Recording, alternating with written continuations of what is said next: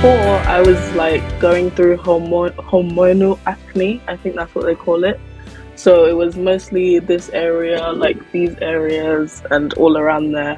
And it was like huge, like bumps, painful bumps all around my face when I was like 17, 16. And then, you know, I went to the doctors and they prescribed me some medication with some interesting side effects.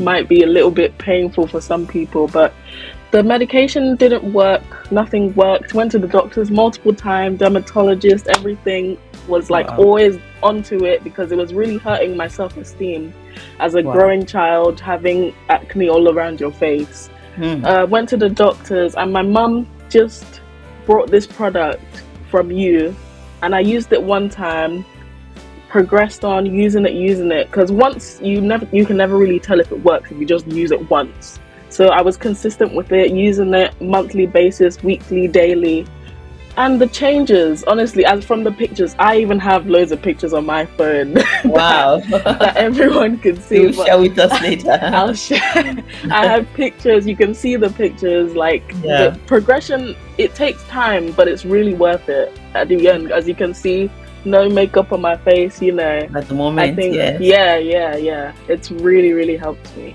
I've come a long way.